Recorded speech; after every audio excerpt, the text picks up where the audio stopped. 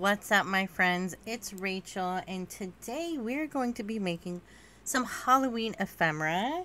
I've got 3 videos to do with you for Halloween ephemera, and this first one here is super easy. We are making some stamped cards. You could make these into journal cards or collage cards. So let's get started.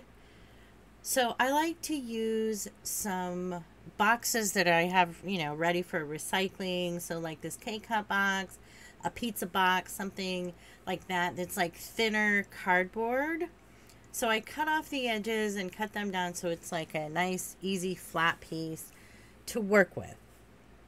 Next, I'm going to grab my script stamp and I'm going to put some Distress Oxide on it. And I like to use walnut stain. You can use whatever color you like. And I am just going to kind of randomly put that all over my cardboard pieces. I will have this script stamp linked down below. I love it because it's bigger and I can get a whole bunch done at once. So as you can see, I kind of go over parts. Again, you really kind of want that to show up for your background.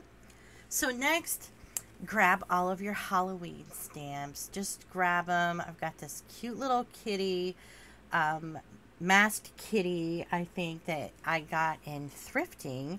And so you're going to want to get out your ink and stamp on your cardboard. And try not to put your images too close because we're going to want to like cut them out. And so I like having the straight lines on them so they're more like cards, but that's entirely up to you and makes it a little bit easier to cut out. So I just go to town stamping them up.